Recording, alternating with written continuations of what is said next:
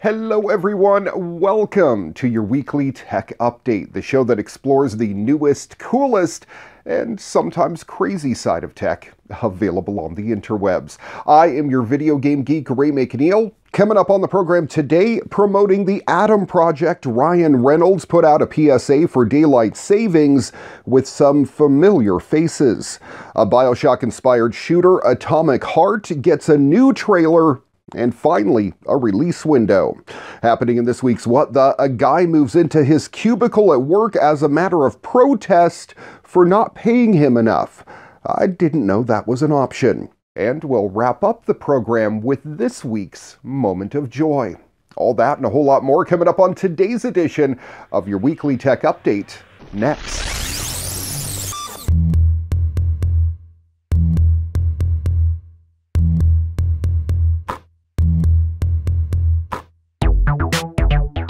Hi everyone, promoting the Atom Project, Ryan Reynolds put out a PSA for daylight savings with some familiar faces, and we approve. Ryan and I have both played superheroes who time travel.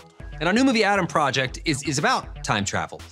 So we felt obliged to do a public service announcement for daylight savings this weekend because we don't want you to miss our movie. There are no showtimes, Ryan. It's Netflix. Of course it is. Anyway, we wanted to make a PSA as epic as our film. And here's someone who knows a thing or two about time. Take it away. I know about time. I am 83 years old. To me, the years seem like minutes, yet I do not dwell in memories because life is about moving forward, not just into the future, into the unknown. This weekend, we will lose an hour, but maybe we will gain some perspective. So as we leap ahead to whatever life holds, let us grab hands and be brave, because despite what movies have taught us, we can't go back. All right. Oh, Guy's like a legend. God, that was great. That was absolutely amazing. Christopher Lloyd is just a complete and total Legend. legend. I still think daylight savings is so stupid. It's idiotic. Yep. Good news for Nintendo fans looking for a getaway next year. A Super Nintendo World is due to open in the US. Universal confirms its Hollywood Park will open its Nintendo Land in 2023. The expansion will be the first Nintendo-themed park in the US after a similar one opened in Universal Studios Japan last year. No firm dates have been set for the park opening. A year's worth of window is pretty exciting though. Via the Los Angeles Times, the park will include a ride, an interactive area, and themed shopping and dining. The interactive portion will likely be Super Mario themed. Universal Studios Hollywood is also the home of a Wizarding World of Harry Potter park. While the contrast of Mario and Harry Potter seems strange, it definitely also makes a trip to the park seem pretty appealing. U.S. parkgoers who haven't been able to make the trip to Universal Studios Japan have only had photos to go by for ages now. Some even took to Minecraft to experience a version of it not too long ago. Having a Mario-themed park in the States is a big deal. I'm curious to see just how well the world of Mario and Pals translates to a theme park and whether I can freely punch blocks for coins in the park. An expansion is also expected in Orlando at some point, though today's news was just about the Hollywood locale. Either way, it'll be a little easier for those in North America to enter the world of Nintendo next year.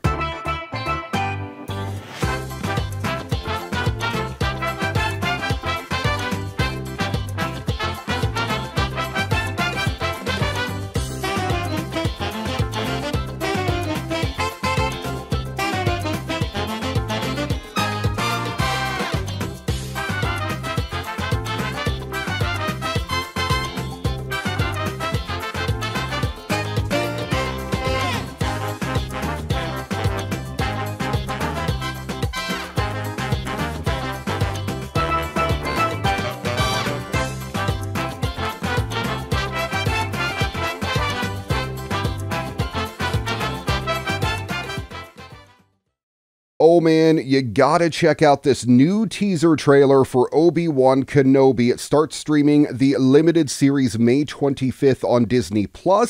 The story picks up 10 years after the events of Star Wars Revenge of the Sith, where Obi-Wan faced his greatest defeat, the downfall and corruption of his best friend and Jedi apprentice, Anakin Skywalker, who turned to the dark side as evil Sith Lord Darth Vader. The series stars Ewan McGregor reprising his role as the Jedi Master, and also marks the return of Hayden Christensen in the role of Darth Vader.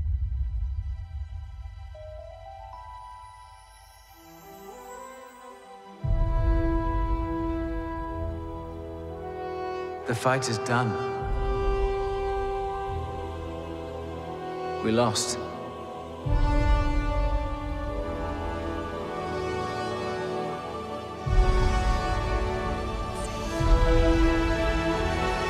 Stay hidden.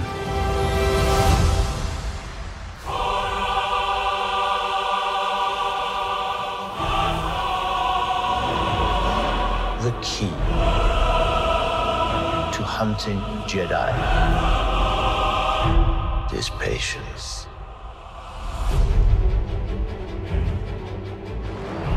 Jedi cannot help what they are. Their compassion leaves a trail. The Jedi Code is like an itch. He cannot help it. Where is he?